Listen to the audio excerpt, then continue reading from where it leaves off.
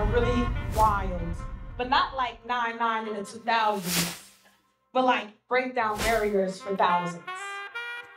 I saw a little girl, hands over face, like she was disgraced, but actuality she sat in grace because her black mama held space. So over 5 years, we have been able to train, I believe at this point, over 50 doulas.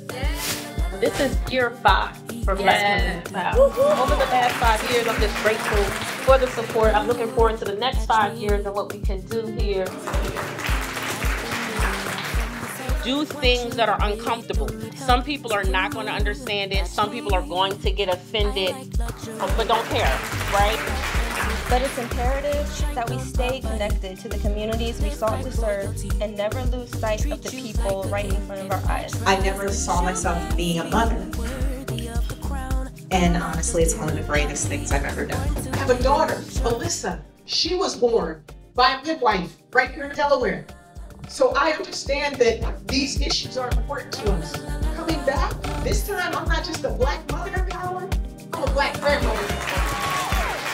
Into the knowledge that we are resilient and we deserve joy. It's such a heavy topic.